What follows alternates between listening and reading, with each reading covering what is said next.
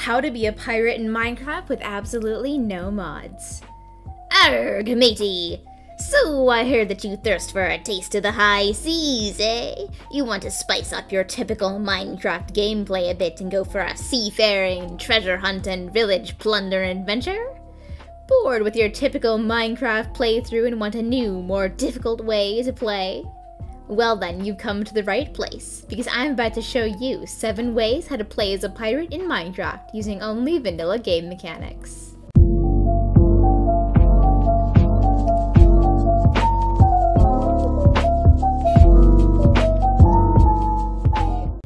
And if you end up liking this video, why not be a real matey and consider subscribing? And if you don't feel like subscribing, well then, that's just as well. Instead, perhaps ye could leave a comment so that old YouTube will recommend this video to more people across the high seas.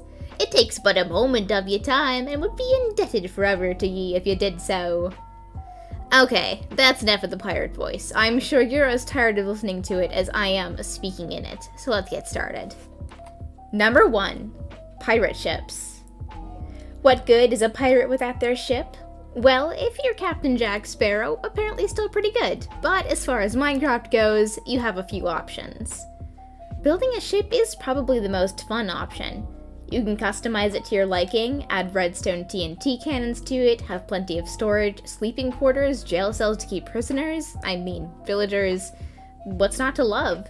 You could build this in creative ahead of time, or make it one of your own in-game goals to gather enough materials to build your own boat. And by gather, I mean steal. The only problem is that building a ship in Minecraft means that it's a bit stationary. If you wanted to go ashore, you'd probably have to take out a rowboat, aka a normal Minecraft boat. There's also the option of turning your custom-built boat into a mobile vessel using some sort of custom boats mod, but that sort of defeats the purpose of this being a no mods tutorial now, wouldn't it? Still, it is an option. If you're willing to wait until the 1.19 update, boats with chests would make a perfectly worthy seafaring vessel, if a little small and limited. Before then, normal Minecraft boats on their own would also work just fine, although your carrying capacity would be severely limited. You could of course remedy this by carrying around a llama with you everywhere you went instead. However, that's why if you choose to go with one of these few options, I suggest that you also build a base of some kind as described in the next step. Number 2. Bases. A pirate has a few options for bases in which to store their treasure. With the recent Caves and Cliffs update, a treasure cave is an excellent idea.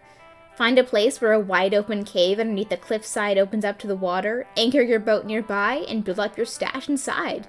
This one's a great idea for those who aren't necessarily the greatest builders because, well, it's practically already built for you. You could also choose to start on a deserted island seed if you want a more difficult start to your pirate life, forcing yourself to harvest the materials on your starting island in order to build a boat and gather food before you can head out in the open ocean. Then afterwards, you can continue to return to the island and build a base of some kind there. If you choose this option, you could also abandon the base idea entirely and only choose to stash your treasure on this deserted island, underneath a giant red X that marks a spot, of course. This is an especially fun idea to utilize on multiplayer servers, which we will get to a bit later on in the video, so stick around if that interests you. Another option is to build a village along the water in creative ahead of time, or just commandeer a pre-generated village if that's your style, and have that as a place that you can return to. Think of it as your very own Tortuga, a hive of scum and villainy where anything goes. Again, this is another idea that works well in multiplayer because it could end up as a trading hub for players to meet at. Your final option for your base is to simply not have a base at all. If you aren't focused on collecting treasure and want a bit of an extra challenge, simply travel only by boat and only get resources from the places you pillage and plunder. If you're someone who just likes to destroy every village you come across and take no survivors, this is the option for you. And that brings me to my third point, which is number 3, pillaging and plundering. The pirate lifestyle is all about taking from others, and so, as a rule, if you want to play as a pirate, you must steal from every village, temple, shipwreck, and other structure you come across. Following every treasure map you find is also a must. In fact, your goal should be to seek out and obtain as much treasure as possible. Now, if you're looking for a more violent option, you could also kill and burn the homes of every villager you come across. I know some of you already play Minecraft like this, so this won't be much of a challenge. Additionally, should you ever obtain the Bad Omen effect, going into villages, starting raids, and leaving them all to die to marauders would be a very piratey thing to do. Think of it like the beginning of the first Pirates of the Caribbean movie where the skeleton pirates are attacking. Of course, if you want to be a non-violent pirate, by all means, be my guest. I can't make you kill people. Regardless though, stealing should be your main, if not your only way of getting resources. What, you think a pirate has time to go mining for diamonds? No, they're just gonna steal them from whatever treasure chest they can find. Resource grinding of any kind should be prohibited if you're playing as a pirate. And if you want an extra challenge, you can even limit yourself to only getting things like wood or stone from villages and structures as well. Number 4. Pets. A good pirate needs a pet parrot to sarcastically banter with along their journeys. Either swan one in when you start the game, or make it a personal goal to find one. Some pirates may also choose to collect or steal exotic animals. Find a pink sheep or a brown panda along your journey? Well then, take it back to your treasure cave or display it aboard your ship if you'd like.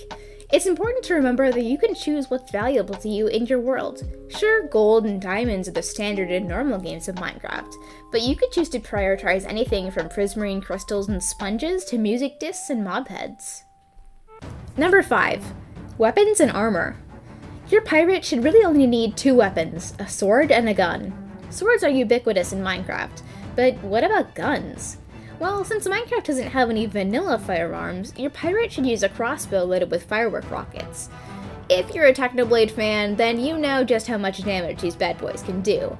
And sugarcane and gunpowder are materials that are pretty easy to come by. An axe is also usable if you prefer.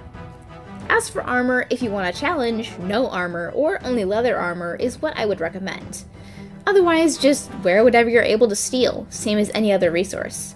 Enchanting is also up to you. If you want an enchantment table as part of your treasures, sure, go for it.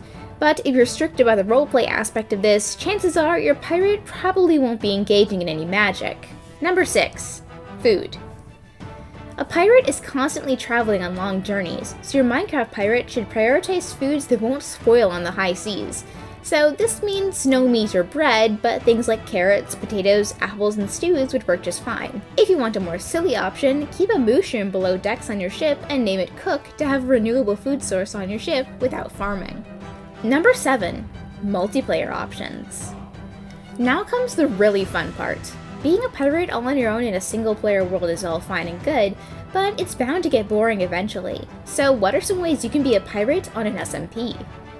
Firstly, getting a group of friends together to all be a pirate crew is a must. Assign people to be captain, first mate, cook, lookout, swashbucklers, etc., and work together to pillage and plunder as much as possible. For larger servers, get several different pirate crews together, and make it a competition between each of them. So you can get the most treasure, sabotage each other, have fights where you fire at each other from your ships, and just have fun with it. For another fun challenge, have each person be their own individual pirate, but play in hardcore mode. Have each person hide their treasure in a different spot on the map marked with an X, and have everyone carry with them a map that leads to their own treasures. That way, you'll get some PvP action and have an extra bounty of booty to discover. The ways to play as a pirate in Minecraft are many, and all of them are suitable for a variety of different playstyles. If you have any ideas to add to this, let me know in the comments. I'd love to hear them. Also, be sure to check out the first video in this series, How to be a Wizard in Minecraft, if you're looking for more fun alternate gameplay ideas. That's all for now. I'll see you scallywags on the high seas. Right? Like and subscribe!